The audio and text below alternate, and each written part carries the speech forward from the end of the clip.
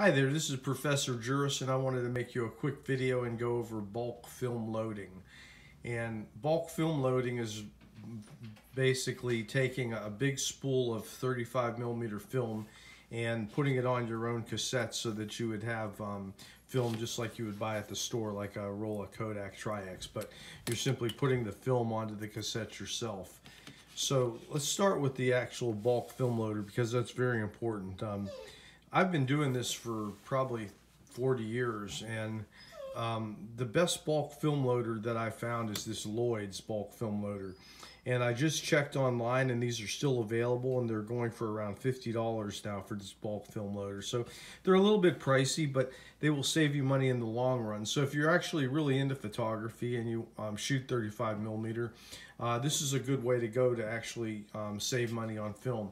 Now, the first time you do it, maybe the first time and a half that you do it, you're not going to save any money because you have to buy the bulk film loader. You have to buy the cassettes that the film will go on, and actually the film. But after that, after say the first 1 or 2 times that you do it, you'll be getting the film for a lot cheaper by doing it this way. What you basically will do is you'll buy a 100-foot roll, and I think they sell some 50-foot rolls too, but you'll basically get a 100-foot roll of film. And this, you can see I've been doing this for a long time. This roll was from 1994, and this was Kodak Ektachrome, let's say 160, yeah, the 160 tungsten film that I was using back in the day. But this is the kind of can that the roll of bulk film will come in, and this will come in a box, and you open up the box and then take this out, and this can will be taped shut, and you take the tape off of it, and then inside this can is generally a black plastic bag that the big spool of film is in.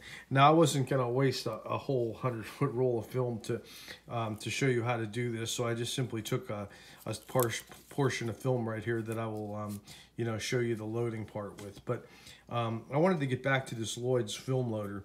There's a lot of different film loaders out there that are available, but I would actually try to get this one specifically because this one you can make the least amount of mistakes with it. And I'm a little bit ADD, so if you're not paying attention all the time, you can actually ruin your roll of film with other bulk loaders. But this one here has a safety feature where it doesn't have a trap door that opens and closes. Now, if you just Google bulk film loaders online like I did this morning, I wanted to see which ones are still available. Some of the ones are still available that have something that's called the trap door. And what that means is when you get ready to wind the film, you have to open up this trap door, and that leaves the film exposed to light. So if you forget to close the trap door after you wound one roll of film, what you're actually going to do is you're going to ruin that whole bulk load of film by letting light in there when you open up the little door to take the film cassette out. But with this one, it works basically the same way that a film cassette works, is it has a piece of felt across there so that the film is just coming through a piece of felt, and that's actually your light door right there. That's your trap door. So you don't have to keep opening and closing a trap door every time that you go to wind film. Now, some people, there's always arguments. People always have their own ways of doing things, and I had students that said the other one was better, but until they ruin a 100-foot roll of film, they won't see it my way. But this way, I've used these with students all the time, and we never had to replace a roll of film when using these with students. So especially if you're a teacher and you're going to supply film to your students and stuff and let them learn to roll their own film, then this is the bulk loader of my choice. So the way that this works is basically these cassettes, there's 2 different types of cassettes. There's ones that they actually turn, that they open by unscrewing, so the cap screws onto the end, and then you take the spool off. And then there's metal ones that are actually just like the Ilford spools. And Ilford spools, if you shoot any Ilford film and you save these, you can actually reload these too if you open up the spool the correct way. And the correct way to open an Ilford spool is actually you can just bang it down softly on a countertop, and it'll pop this side of the cap off of it. This is just a piece of cardboard I'm working on here, so I'm not going to really tap this one, but I could tap it on something and this will pop right off. The only drawback to this particular type of spool is if sometimes, and actually even with the Ilford film, sometimes if you drop the film and it just lands the right way, it could actually pop this little cap off. But, you know, I don't know what the percentage of the chances of that happening is, but that's something that could happen with these. With these particular film spools, something that could happen is this could come unscrewed if you don't have it screwed good in your, you know, screwed down good on the lid. It could come unscrewed in your camera bag. So what I usually did is I also put a little piece of tape across here. You could see that there's remnants of a piece of tape from when I loaded this cassette before. So these are all reloadable. You can use these a lot, you know, many times, as long as you don't get them dirty. And it's a good idea also to keep your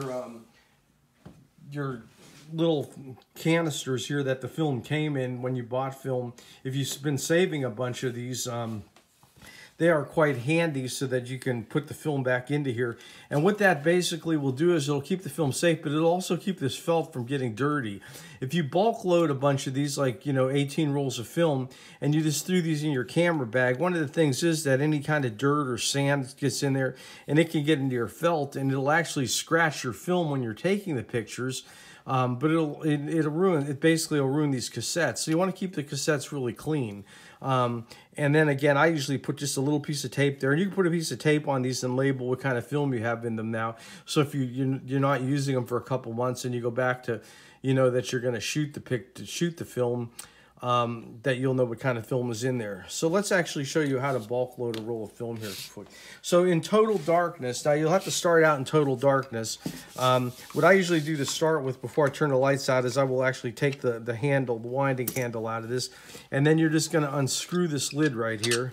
And I'll do this when the lights are still on to get started, you know, and set this up on my table.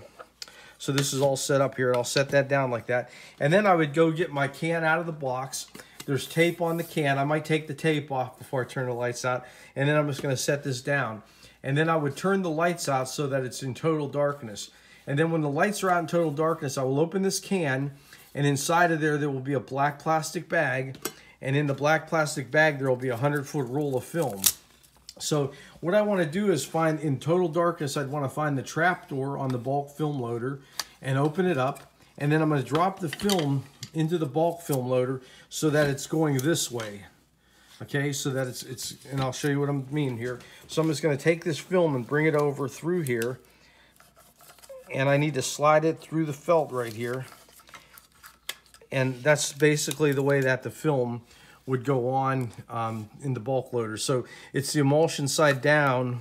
When I'm, you know, looking at it like this, the emulsion's curling down. So I would do this in total darkness, and then I need to put this back together in total darkness. So you may want to practice it a few times so that you know how to do it.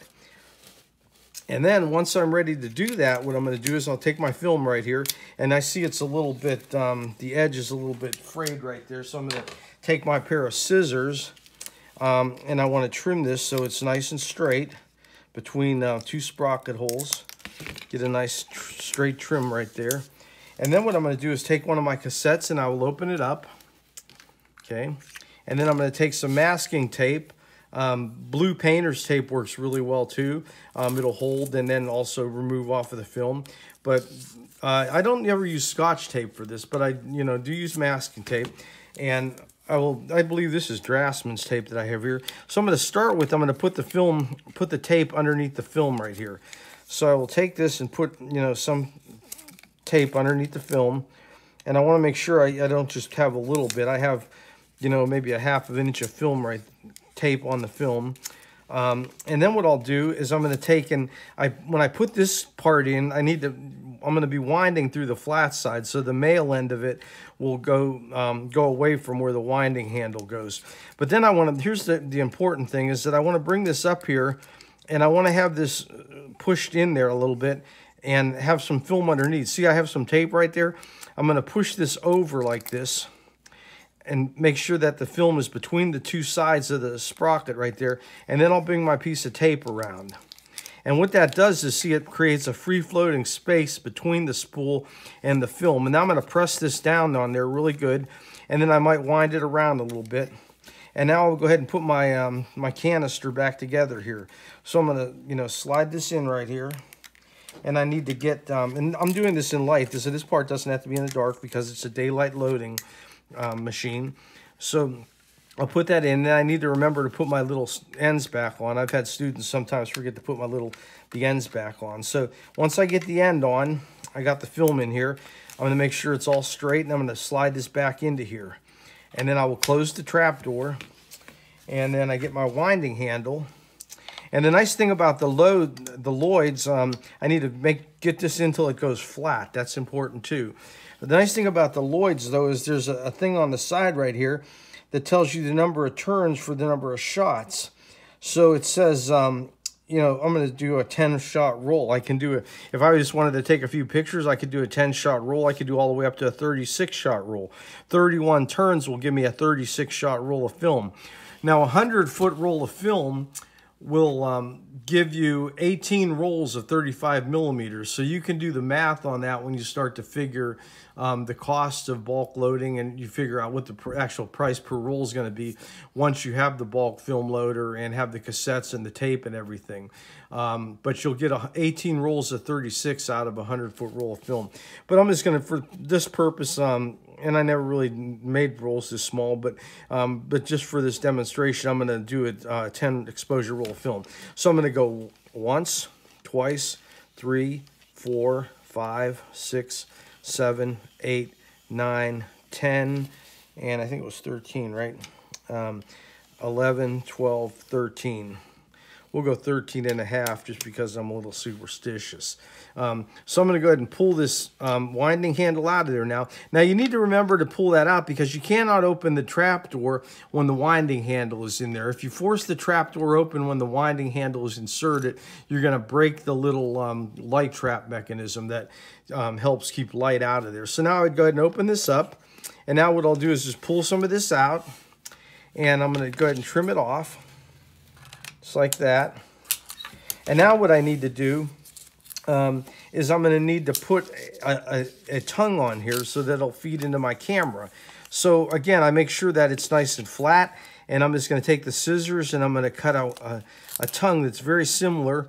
And you can even make a little template if you wanted to, like the Kodak had, but there you go. And that's, you know, film that's professionally wound by you, and you've rolled your own and ready to, you know, put the name of the film on there and put that in these little cassettes right here, and then you could go take pictures. Now, I used to do this for a company I worked for called Ohio Color, where we bulk loaded film and sold it under their brand name. It was a photography lab up in Youngstown, Ohio. So, and we loaded thousands of rolls of film like this. So, and sold it to their customers under their name. So this is a great way to save money, and it will you know, help you out in the long run, especially when 35 millimeter film, it gets harder and harder to get. I wish that I had put away some bulk rolls of the Kodak infrared film, so it's almost impossible to find right now unless you want to spend like a fortune on it. But